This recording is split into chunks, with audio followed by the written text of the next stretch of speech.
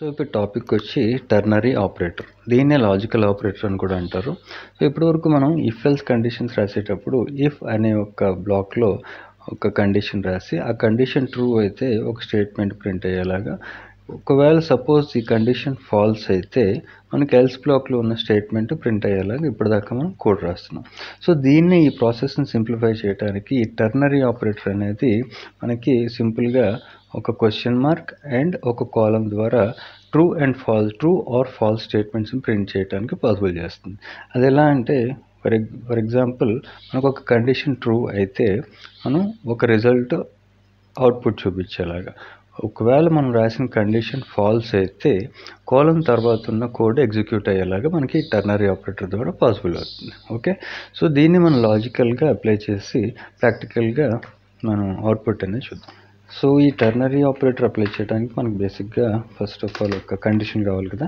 దానికోసం నేను ఒక సింపుల్ కండిషన్ తీసుకుంటాను. అది 2 + 3 = 5 అని రాశాను. ఓకే, ఒకవేళ ఈ కండిషన్ కరెక్ట్ అయితే నేను ఒక స్టేట్మెంట్ ఎస్ కరెక్ట్ ఆన్సర్ అని రాసి, ఒకవేళ ఇది తప్పు అయితే కోలన్ ఇచ్చి డబుల్ కోట్స్లో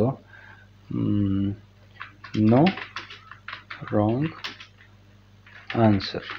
ఓకే, సో ఇప్పుడు మనం దీన్ని డాక్యుమెంట్ మీద ప్రింట్ చేయాలి అంటే మనం document.write అనే కమాండ్ రాసి పారాంథసిస్లో ఈ టెర్నరీ ఆపరేటర్ ప్లేస్ చేయటం. ఓకే, ఇలా. సో ఇప్పుడు మన అవుట్పుట్లో మన వెబ్ పేజ్కి వెళ్ళి రిఫ్రెష్ చేస్తే చూడండి ఎస్ కరెక్ట్ ఆన్సర్ అని వచ్చింది. ఓకే, సో ఇది కరెక్ట్ ఆన్సర్ అనేది మనకి 2 + 3 = 5 అనే కండిషన్ కరెక్ట్ అయితే. ఓకే, ఒకవేళ నేను 5 తీసేసి 6 అని రాశాను, 2 + 3 = 6 కాదు, రాంగ్ ఆన్సర్. కాబట్టి మనం ఈ స్టేట్మెంట్ని ఎక్స్పెక్ట్ చేస్తున్నాం. ఓకే, పేజ్కి వెళ్ళి రిఫ్రెష్ చేస్తే చూడండి నో రాంగ్ ఆన్సర్ అని వచ్చింది.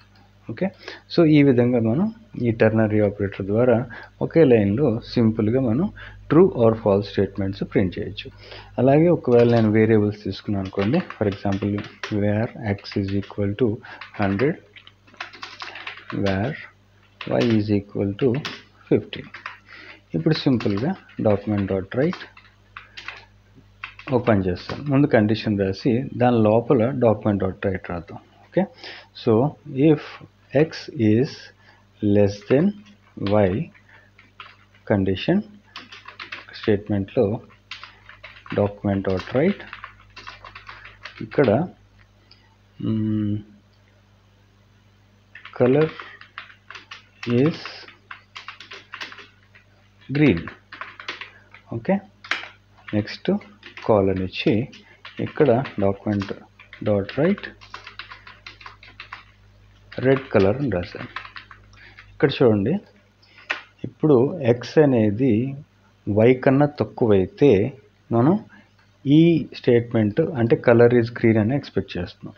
ఒకవేళ కండిషన్ ఫాల్స్ అయితే రెడ్ కలర్ అనేది ప్రింట్ అవుతుంది. ఓకే, సో నేను ఈ పాత కోడ్ని కామెంట్ చేసి కొత్త కోడ్ని సేవ్ చేసి అవుట్పుట్లోకి వెళ్ళి చూద్దాం మన రిజల్ట్ అనేది ఏమొస్తుందో. రెడ్ కలర్ అని వచ్చింది.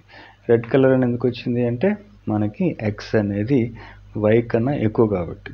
మనం రాసిన condition x is less than y అని రాసాం, కానీ బేసిక్గా x వాల్యూ y వాల్యూ కన్నా ఎక్కువ కాబట్టి ఫాల్స్ వాల్యూ అనేది ప్రింట్ అయింది. ఓకే, సో ఇది టెర్నరీ ఆపరేటర్. కండిషన్ రాసి క్వశ్చన్ మార్క్ ఇస్తాం, కాలంతో డివైడ్ చేసి 2 స్టేట్మెంట్స్ రాస్తాం.